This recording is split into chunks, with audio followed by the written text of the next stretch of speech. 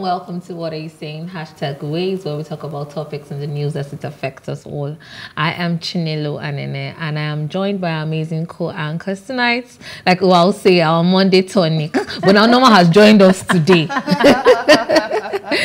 Diola. Hi, Unoma. How you doing? Good. How has your week started off? And Diola gave the thumbs down. Well, I want to just give it thumbs up because I want to see progress in my week. Yeah. I have so much to deliver on. God help me. Amen. But yes, I'm very positive.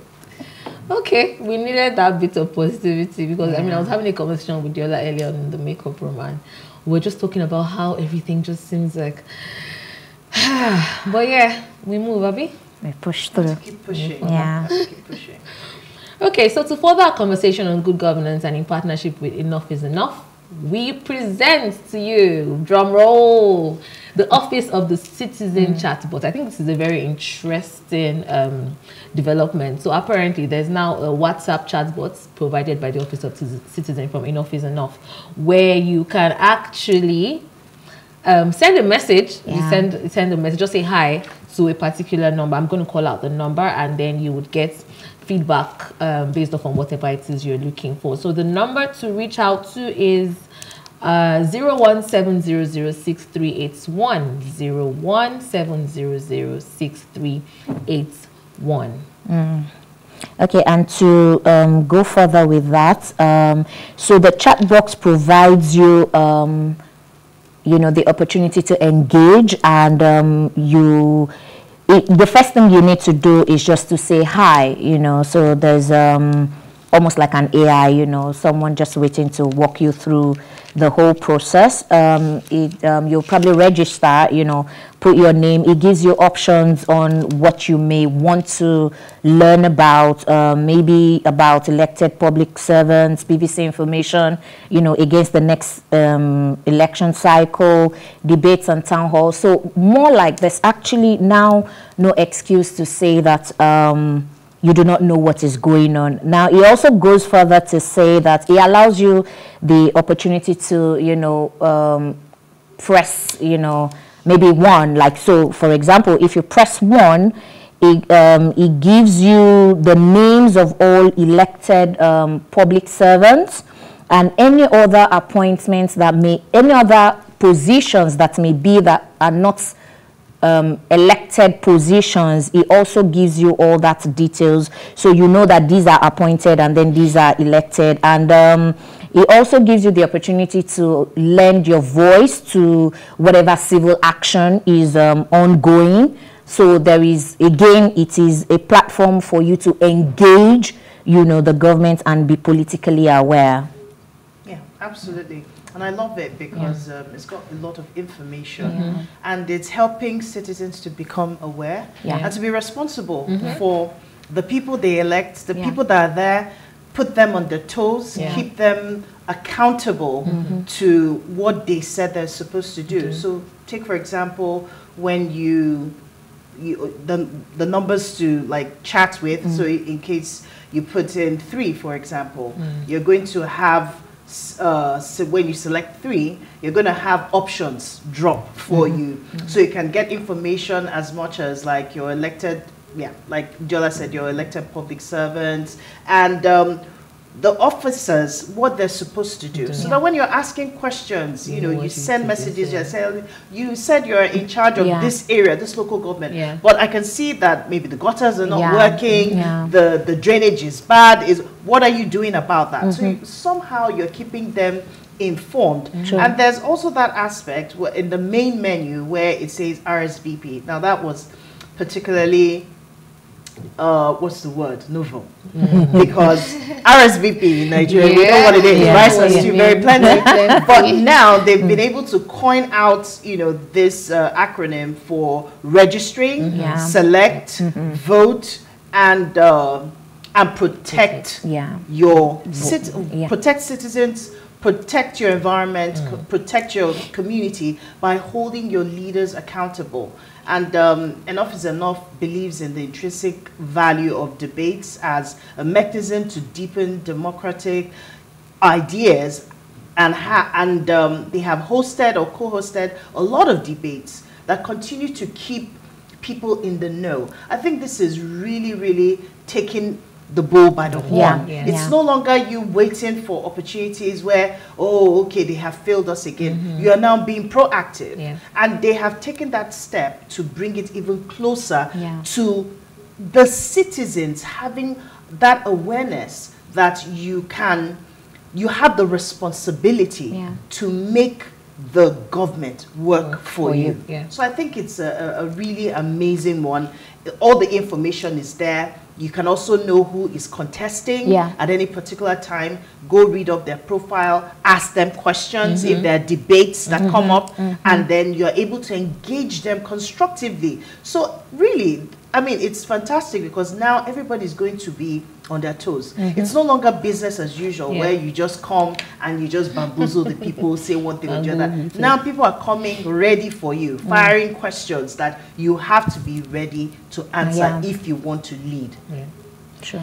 Okay, so again, the number to reach out to is +2341 700 6381. +2341 700 6381. Remember, all you just need to do is to send hi on WhatsApp, and then you follow the prompts from there.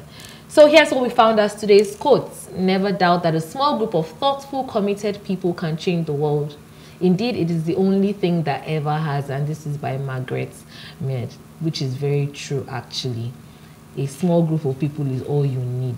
You don't need a crowd. See, three of us sitting here on this table right now, we can take certain decisions, and by the time we bring in other people, it's just going to spiral and then skyrocket. We all know the popular saying that the youth are the leaders of tomorrow. However, leadership and good governance comes with preparedness. So today we're discussing good governance and the responsibilities of the youth. But first, let's take a break to see what we found in the news.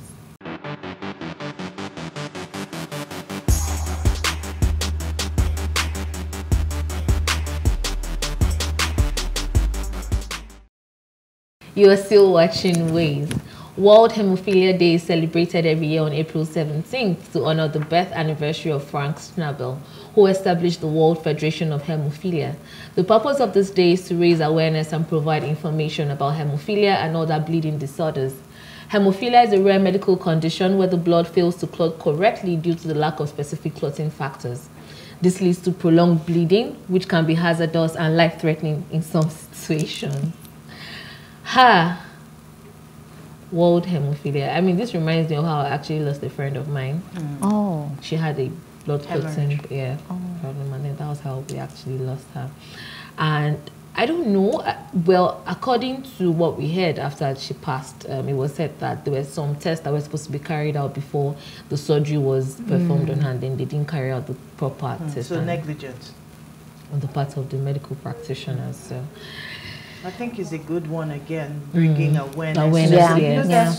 There's so much information that we don't have at the tip of our fingers. And these days, when they're celebrated, it just brings you remembering the fact that you remembered your friend. Now you're a little bit more informed. And it just helps people to be more aware and to take care of themselves more, especially days when it's medically inclined information. Then you know that, oh, there are certain things, because I'm sure there are things that cause the blood clots and maybe hemorrhage, so things that people can look out for. So if they see the signs, they might be in a better position to advise and say, you know what, maybe you should see a doctor or things like that. Okay, Diala, what did you find in the news today? Okay, so Melaye wins Kogi PDP governorship ticket. Interesting. So, I mean, former senator representing Kogi West, Dino Melaye, has emerged as governorship candidate for the People's Democratic Party, set for November 11 governorship election in the state. He polled 313 votes to defeat his closest rival, Jabiru Usman, who polled 127 votes. Interesting. Really interesting. I think the drama between himself and Yesembike, and every time I sit, I'm just like, there is something else. This guy. So I mean, congratulations to him. We'll wait till the 11th of November. And then we'll know the true verdict. Absolutely. Norma, what did you find for us in yours? Okay, well, I unfortunately am going to be a bearer of good news, or is it bad news actually, because Nigeria records 1,336 cholera cases and 79 people have died from cholera. So the story goes that the Nigerian Center for Disease Control has announced the total of 1,336 suspected cases of cholera, including 79 deaths so far in 2023. And that's a little bit alarming because this is something that it's not paid attention to at all. You mean if it was like Ebola or like COVID, everybody would be on the, but this is silently killing people, and it's seasonal. For some reason, during the raining season, that's what, and it's just due to poor sanitation. These bacteria only breeds around when there's, of course, pools of water here and there. So it's really sad because the report revealed that 12 states across 43 local government areas have reported cases, and the case fatality ratio of 5.9%. And the states that have been affected are Abia, Bauchi, Bayelsa, Cross River, Ebonyi, Kano, Katsina, Niger, Ondo, Osun, Sokoto, and Zamfara states. It's really alarming. I think that we really need to pay attention to it. It's not something that people really look into, but I think it's something that we need to. I think sanitation, it's important that we do something at the government level, at the community level, at individual level. People need to upgrade in the area of hygiene so that we can tackle this once and for all. Because it's something that if we really deal with it, it can go away forever. Of course. Of course. I was going to say that the cholera isn't something that, you know, stays. If we actually tackle it, to fizzle out at some point. Okay, so from my end, INEC bars Adamawa REC from office.